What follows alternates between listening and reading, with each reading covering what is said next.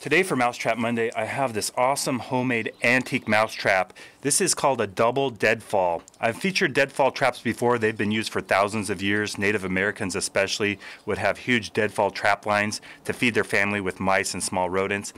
Usually that involves a rock that has some kind of trigger mechanism that comes down and smashes an animal. I've already featured the figure 4 deadfall and the Paiute deadfall, both really effective. I'll put the links in the description below if you want to see a primitive style trap. But this is a wooden deadfall. It's made out of wood blocks with a little frame, and the idea is that you have a little trigger pad here, and these are held up by the string. When the mouse comes in to get the bait, they stick on that trigger pad, and this comes slamming down on them, and there's 2 of them. I have seen these in a single model and multiple models.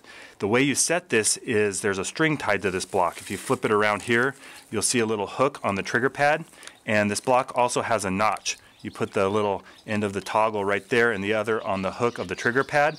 And when the mouse comes through to get that bait, he's underneath the weight of the block and he steps on it and releases that and comes slamming down on him.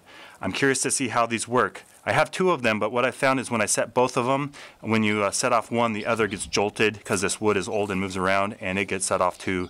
So usually when you set off one side, both of them go off.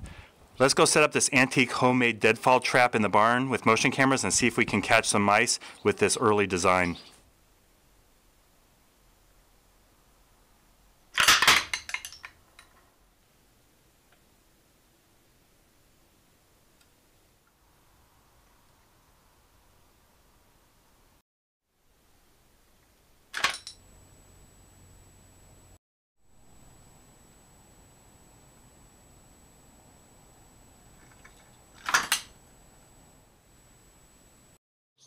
Last night was the 3rd night in a row I've tested out this antique deadfall trap, and 2 of the 3 nights we caught mice. The first night they came and set off the trap by sitting on the little trigger mechanism, so they weren't killed, but the second night we caught a mouse on this side, and on the 3rd night we caught a mouse on this side.